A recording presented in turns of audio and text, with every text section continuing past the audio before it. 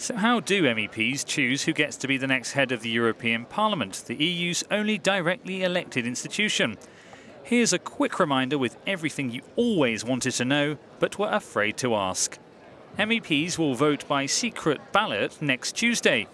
There can be up to 3 rounds in which a candidate needs to secure an absolute majority.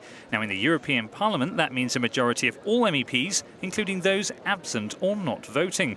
There are 751 of them, so the magic number is 376 votes. And what if there's still no winner? Then MEPs will vote for a final 4th round with the 2 top candidates from round 3. The winner needs only a simple majority this time, just a majority of those parliamentarians present. If there's still a tie, the older candidate will get the top job.